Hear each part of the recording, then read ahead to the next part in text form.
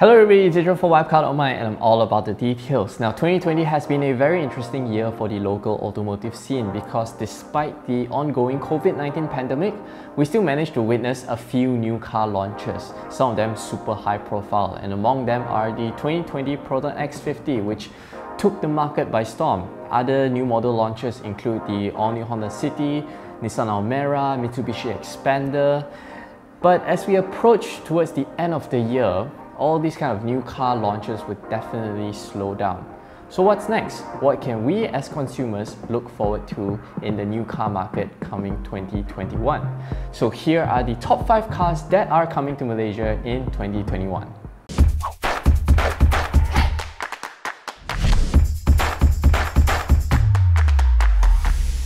Download the official WapCar app now on Google Play Store.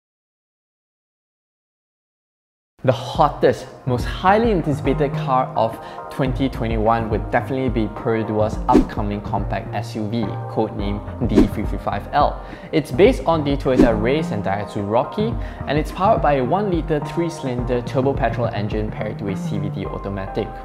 Now, where the Proton X50's 1.5 turbo is all about the speed and performance, the D55L's 1-litre turbo is all about fuel efficiency.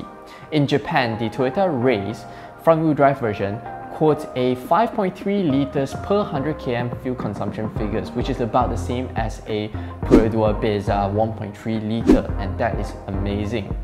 The Daihatsu Rocky as well as Toyota Iriz in Japan comes equipped with super advanced features such as adaptive cruise control, lane keep assist, Apple CarPlay and Android Auto.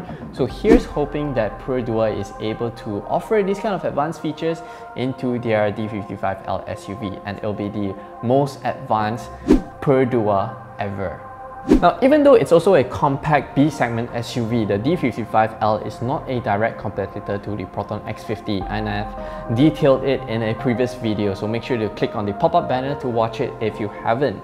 Now, the main reason why these two are not a direct competitor is because of their market positioning. The X50 is more of a premium, sophisticated SUV. The D55L, on the other hand, is more of an affordable yet high-tech SUV. And definitely expect the prices of the D55L to be much cheaper compared to the Proton X50. Now the second car, or cars I should say, is updated Proton Iriz and Persona, which is coming in 2021. Now you might be wondering, why another update? Didn't Proton just given the Iriz and Persona a facelift in 2019?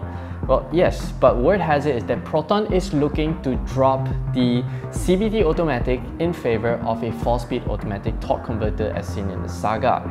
Now, the sluggish and noisy character of the CVT just hampers the drivability and fun factor of the Iriz and Persona. They are both very interesting cars to drive, but because of the CVT, it just takes away some of the feel. Now, having a torque converter, conventional torque converter, albeit with only 4 ratios, would definitely improve the drivability as well as refinement as seen in the Saga Force AT that we've driven earlier. So yes, something very interesting to look forward to. Now the second thing about this update is that there have been spy shots seeing that the Iriz and Persona using a floating touchscreen infotainment system. Now this system might be a newer, better system that's running on a later version of the GKUI operating system, which improves the usability as well as the operations, making it smoother, quicker to use. So that's pretty interesting. That's a very good update as well. But the last and I guess most interesting to some of you guys is the Iriz Cross version. Yes, similar to what Perodua has done with their Axia style. It's essentially a pseudo SUV accessories that makes the car look kind of like an SUV. So you get roof rails, a taller ride height, body claddings around. We've seen spy shots of the car running about, and I don't know, why would anybody want to buy something like that? But anyhow, it's coming. Next car on the list is the Toyota Corolla Cross, and unlike the Iriz Cross, the Corolla Cross is actually a proper SUV. Now, UNW Toyota has been rather weak in the SUV game because of the lack of locally assembled offerings. So it loses out on the price advantage compared to equivalent rivals that has locally assembled operations. So to put things into perspective, the only two SUVs that UNW Toyota sells are the Toyota RAV4 as well as Toyota CHR, priced at 200,000 ringgit and 150,000 ringgit respectively, which are much more expensive than the equivalent Honda HR-V and CR-V. But the Corolla Cross is set to change all of that because it's going to be locally assembled right here in UNW Toyota's Bukit Raja plant. So it's definitely going to give it enables UNW Toyota to price the Corolla Cross at a much more competitive price point. Now, a little bit of background story to the Toyota Corolla Cross.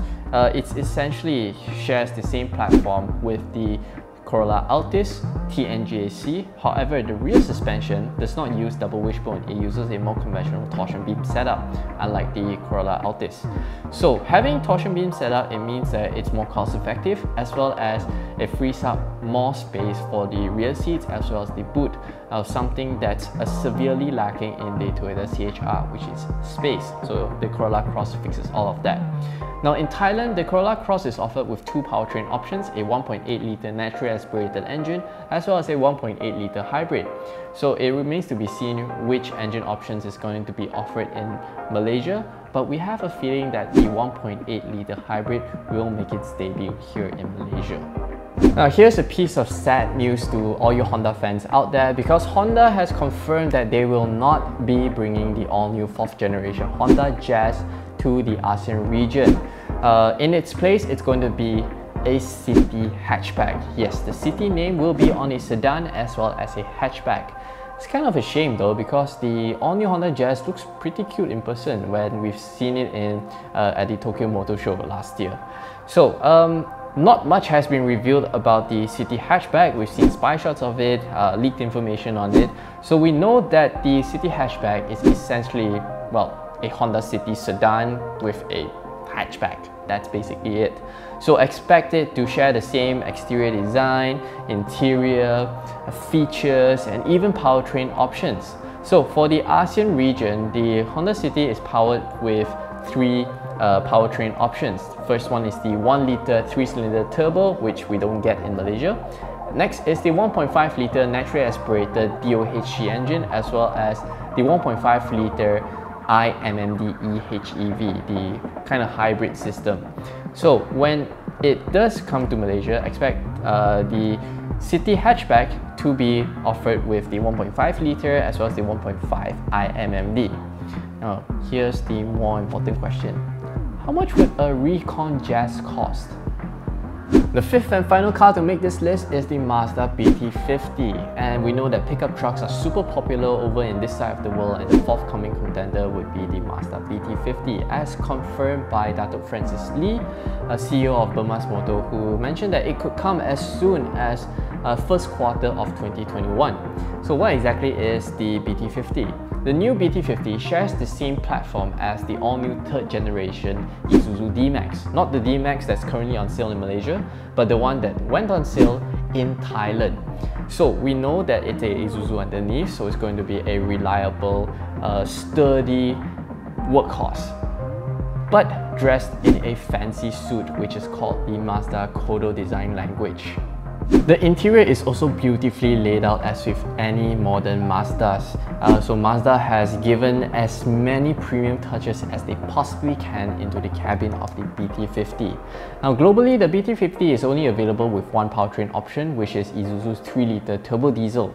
However, there's also a possibility that they'll be getting the more efficient 1.9 litre Blue Power turbo diesel.